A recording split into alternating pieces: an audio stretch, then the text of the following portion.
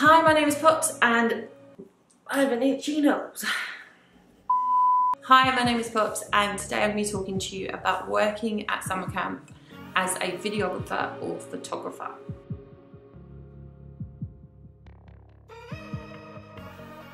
I did 4 years at a camp in California, Mountain Camp Woodside, which was the most amazing experience I have ever had.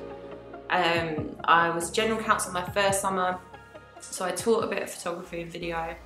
And then my second summer, I went back as the camp photographer, videographer, and did their social media as well. It was an incredible experience. It changed what I ended up doing in life. It got me my job now, which is incredible. And it just gave me the experience and also just the confidence to push myself to go for that kind of job. If you're interested in doing media of some description, maybe you're doing media at uni, or you're a photography student, or you just enjoy it and you want to give it a go and do photo, video, that kind of thing. There's two kind of ways to do it. So you could go as a general counsellor and teach the kids. So you could teach them photo, you could teach them video. Or the second way to do it is to be the actual camp photographer or videographer. What that basically means is you're there to take photos, make videos. Some camps will have someone doing both, some camps will have two separate people doing it. And it's mainly for their own marketing, so their social media, for their website, that kind of thing. Their promo videos. So you'll go around camp and get all that stuff for them that they can use. And they usually do it like once a week.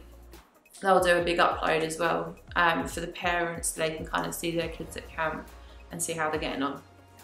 It is such a good way if you want to go into media of some description in the future.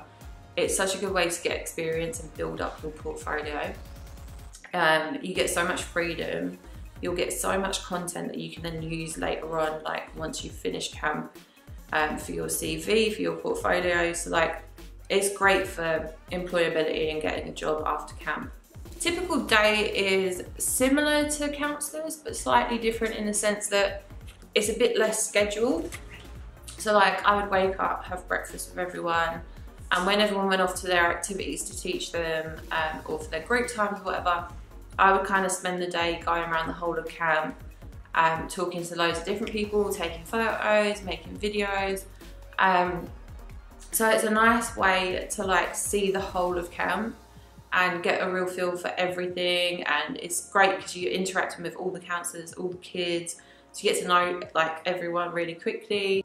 And then you'll spend like the rest of the time editing and stuff, which can get a little bit sad because you see everyone out kind of enjoying and playing, and you're stuck inside editing. But I loved it. It was such a good job. It gave me so much experience. I had so much fun, and you can kind of join in on certain things as well. So like, if I'd go to archery, I'd go and film and take photos, and then I'd shoot a few arrows and play with the kids for a little bit, and then I'd go off to the next activity. So you don't like miss out on loads of stuff. It's quite nice because you get to try everything and like see everything. So yeah, definitely if you are doing media of some kind, it's like the best summer internship type thing you could do for your CV.